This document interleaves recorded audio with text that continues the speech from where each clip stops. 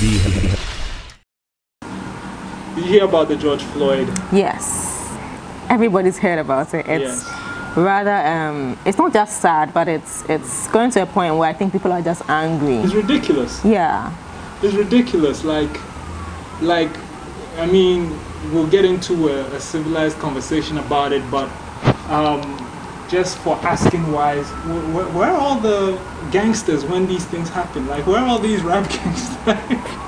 where are they? Like, all these fuck the police, all these, you know, hardcore music gangsters, like, where are they? Like, why were there so much black gangsters in the black American community, and then all of a sudden they disappear when it comes to the police? Like, anyways, let's get to the civilized part of it. So what do you make of it? What do you make of the situation? Being an African here, why are you concerned? Why do you care about it, being an African in Ghana? Like, well, being a black person in general, you have to care, because this is like a war on the black male.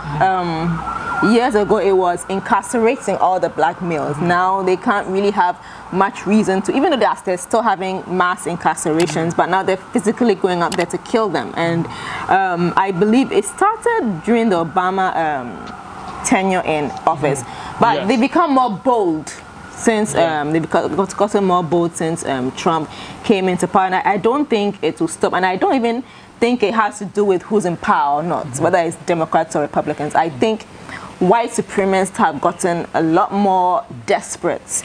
They think the black community is getting too strong, getting too powerful, and they see that they're diminishing, and they need to find some way to destroy the black community. So give me just a little explanation. When you say the black community is getting too powerful, what are you referring to? Like, are you referring to Africa, or are you referring to black communities in America?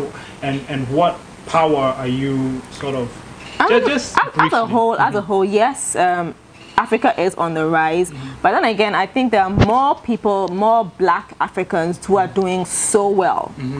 It's not just a story where everybody's just some ghetto person who doesn't really have a good education, who's not really doing that well. We have so many people who are black people who are doing amazing things, who are in corporate America, who are rising and then stepping up the bar and then proving themselves beyond a shadow of a doubt that you can be somebody in spite of your skin color. And I think they feel threatened that they're taking everything away from us, taking all the opportunities away from them.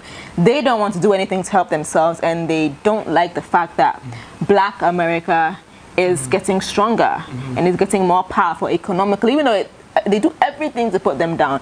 But somehow, some way, they're still finding ways to fit through the cracks and to rise to greatness. And I think that it scares the white supremacists. They have to find some way and just trying to break that spirit. And do you think these racist acts by the police is an organized act? Do you think it's intentional, like someone from the higher power of the police ranking has told them that this is your mandate, this is how many black people should be arrested, this is how many should be killed?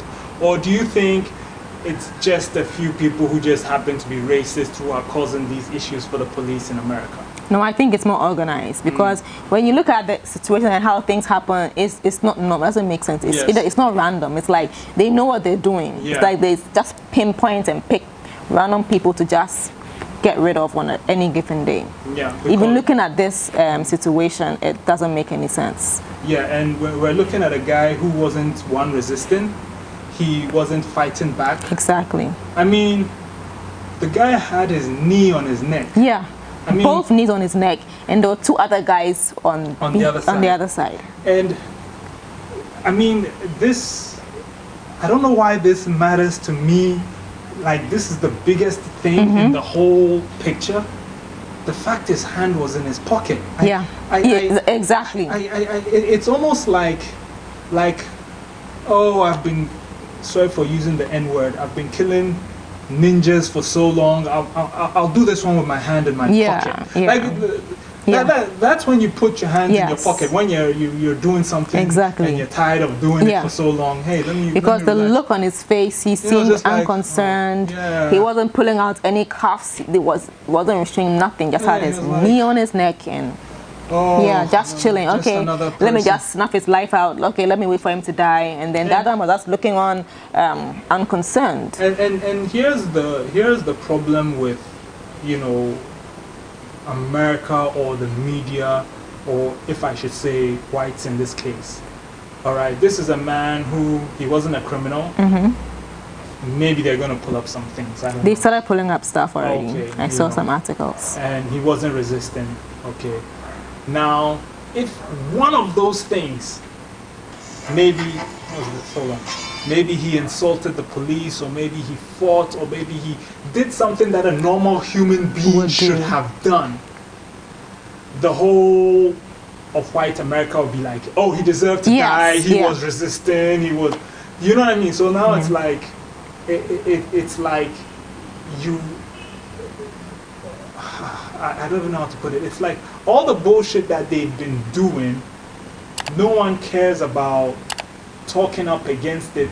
Like, you have to be a clean-cut black man who doesn't want to push someone's knee off your neck, because if you push his knee off your neck and he shot you, they'll be like, he was resisting arrest. Exactly.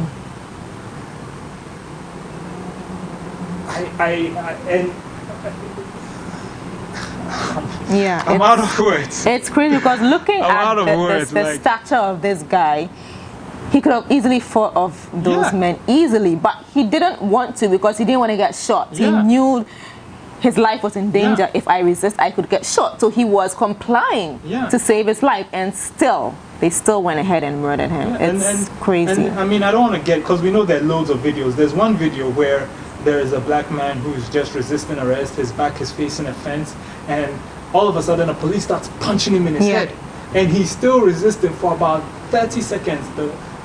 He's resisting, and nothing happens, because guess what? He didn't die. Yeah. His situation is just the same as this. So what if one of the punches killed him? Then we're going to be like, oh, this is unfair.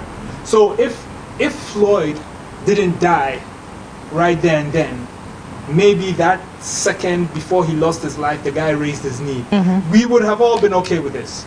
We would have just gone back to our lives. Oh, well, he didn't kill him.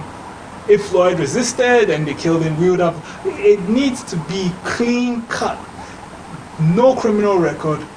No common sense. And I call it common sense because any freaking human with a common sense should have actually resisted that, should have actually fought back. Any person with, you know, but it's almost like, no, you shouldn't. You should be a perfect person.